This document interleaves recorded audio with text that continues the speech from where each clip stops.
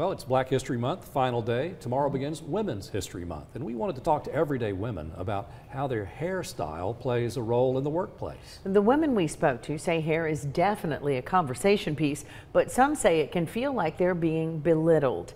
Channel 3's Casey Freeman tells their story. I had a conversation with 4 women to learn more about the factors that affect their hairstyle choice. Some were job standards, ethnicity, and personal preference.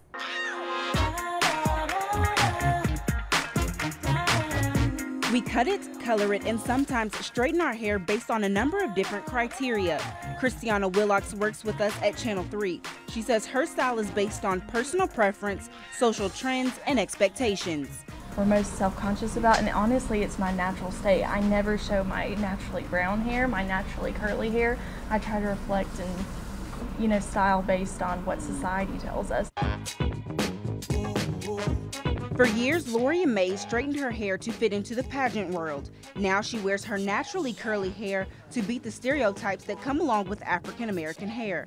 Mays believes some people have a preconception already made up of what is professional and what is not.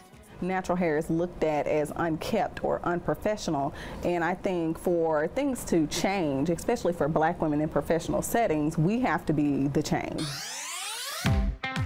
May says she's had women of other races ask about her hair while trying to touch it. She feels that's degrading. Stephanie Durham agrees and says she gets uncomfortable when women ask why she washes her hair every day. Sometimes I have to because of the style or the hairspray or the product that I'm using.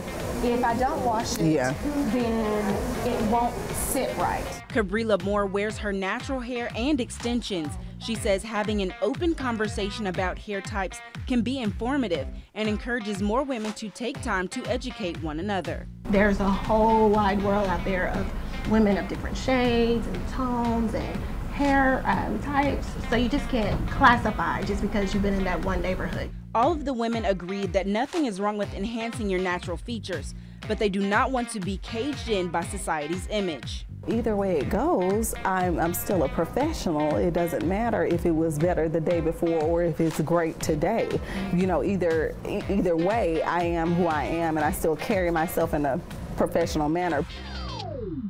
All the women agree that our hair says a lot about who we are. It's a great accessory and a conversation starter. They wanted to send a message to everyone to be yourself.